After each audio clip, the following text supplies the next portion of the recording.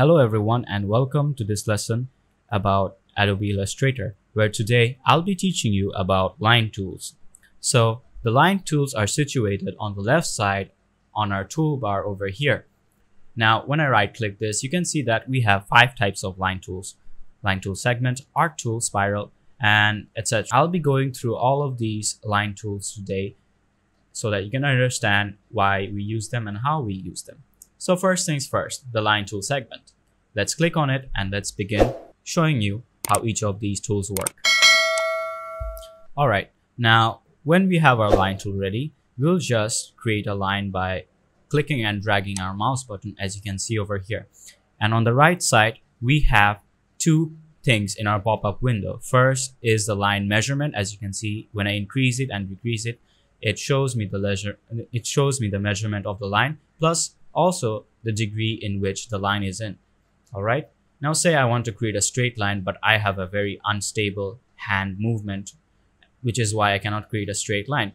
For that reason, I will just hold down Shift and then create a straight line. And you can see no matter where my mouse is moving in a certain angle, it does not move that easily unless you cross the threshold where it will create certain angles at a few degrees. As you can see here, 90, 45 and 0 and also etc. a lot more.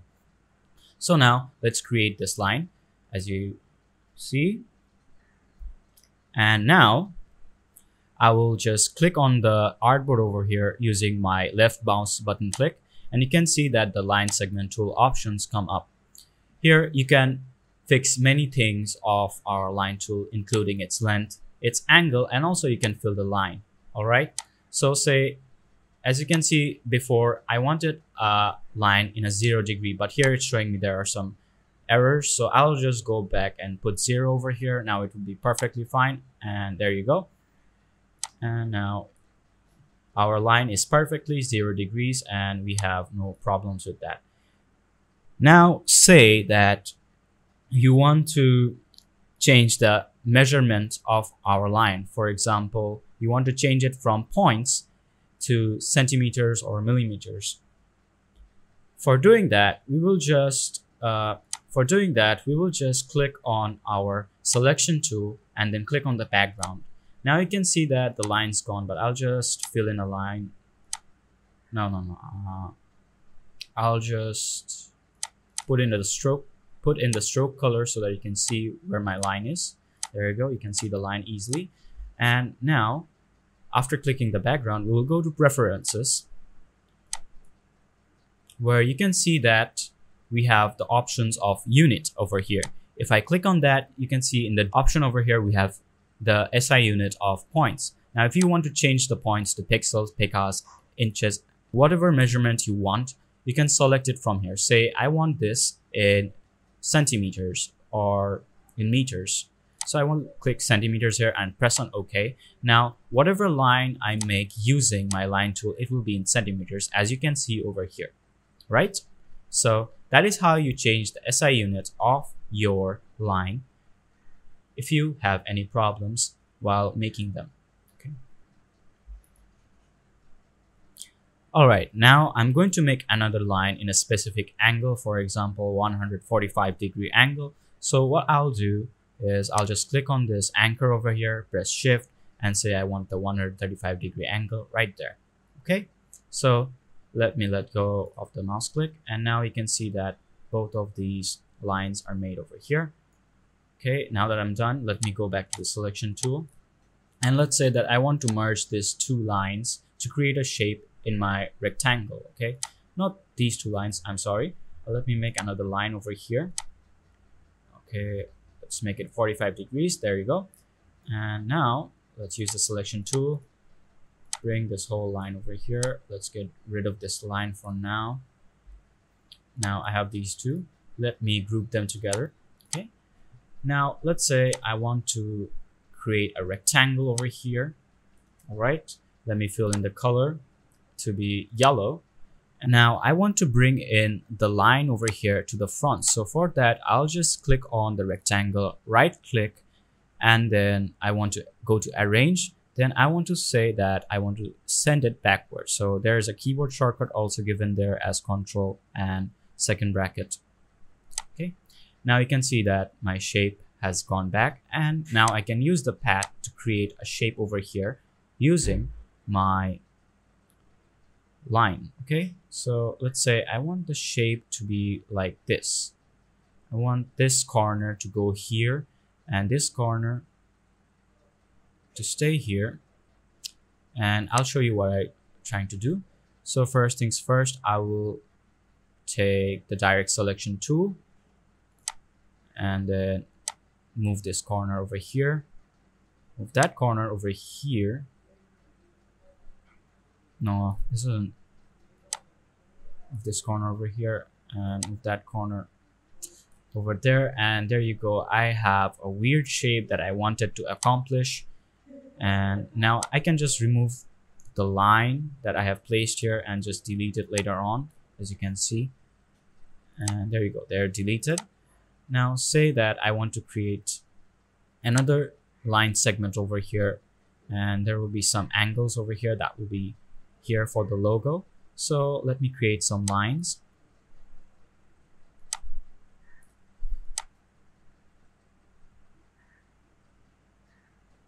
Okay, now I'll use the selection tool to bring the line to the corner right there. After that, let me group them both together so that I don't have to move them in any awkward fashion. All right, now that we are done, there you go. Now I want to bring this corner right here, so I'll just go over here, then let me create an anchor point right here and right over here. Okay, now let's go back to the selection tool.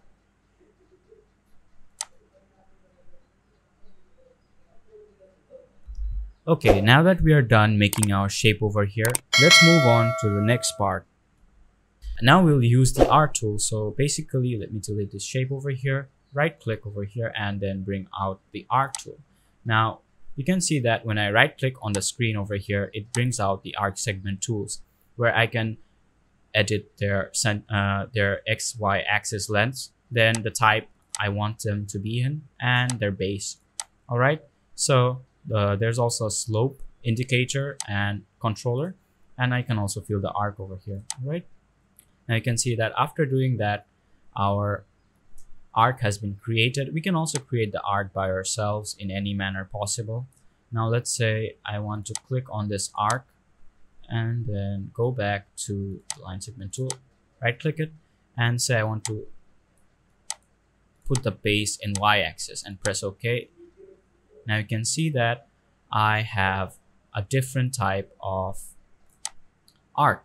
Now say I want to decrease the slope to 69 and I want it to be closed, and I want it in the x-axis, so I press OK. Now you can see that our line over here, or the curve line over here, has been shaped in a curved manner, and I have a closed anchor. All right, so this is how you basically use the arc tool. And if you want to rotate the shape of your arc tool, you can just click on it, press R, and then rotate it by yourself. Okay, just click on the arc tool that you want to rotate, and then hold R and then rotate it as much as you need.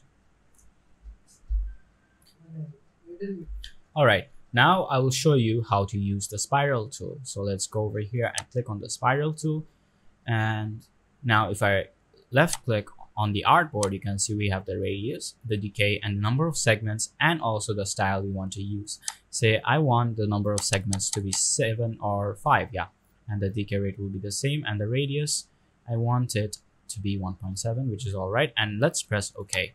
Now you can see that my arc tool is over here. Even if I press R, I can also rotate it like that. And then if you want to increase the amount of circles in our arc tool, just create another arc. Let's just create another arc, and then say you want to increase the number of segments to 9, and I want this style to be like this, and say the decay rate is like 50%.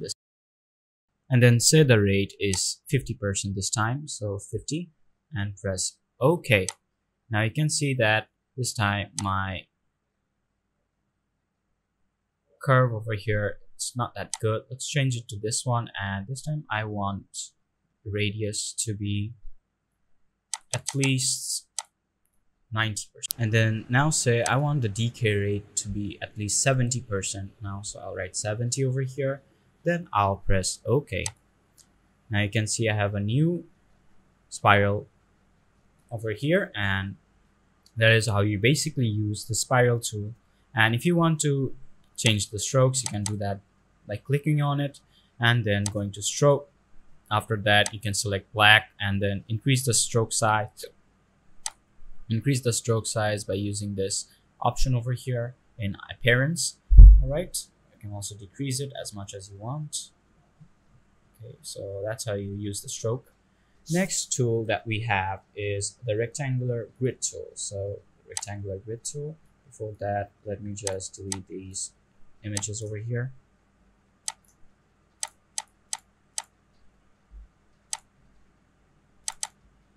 Now let's use the rectangular grid tool, and here you can see that we can create a rectangular grid over here, which we can also use to make some calendars. For example, I want to put some text over here. Let's say I have the number 1.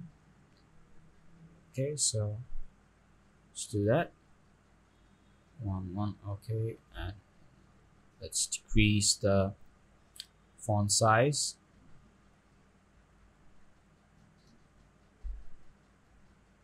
There you go. Now after that, I'll just click over here. Now I'll just press Alt and copy it.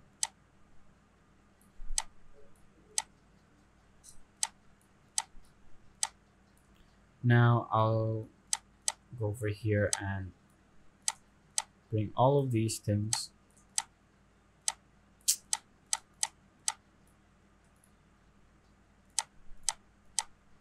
over here. Now, if you remember the last lesson, we can actually group all of these things in a pretty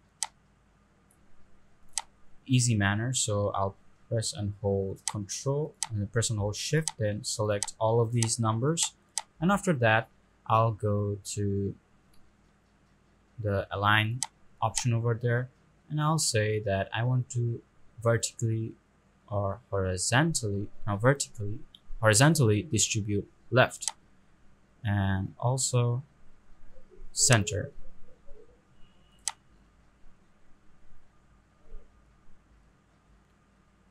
Align to the center and align to the top. There you go. Now this is how you basically can create the calendar. And let's say I want to remove this, and there you go, we have a quite a starting design for a calendar, as you can see over here. All right, after the rectangular grid, we have the polar grid tool. So how do we use the polar grid tool? It's pretty easy. We just go over here, select the polar grid tool, and if you want to see the settings of a polar grid tool, you can see it over here. Number of concentric dividers, radial dividers, and size, which you can all edit over here. Then press OK, and as you can see, we have a polar grid right now. And if you want to decrease or increase the number of, and then now decrease increase like one. So now say I want to increase the size of my polar grid, so I'll just press Shift and increase it. There you go. Now say I want to move it over here, and then I can also remove the parts of the polar grid by ungrouping them. And now I can remove this whole section over there. You can see that's there. Let me just stroke it to black so that you can understand what I'm trying to do. There you go. You can see it properly now. And you can also ungroup this part to divide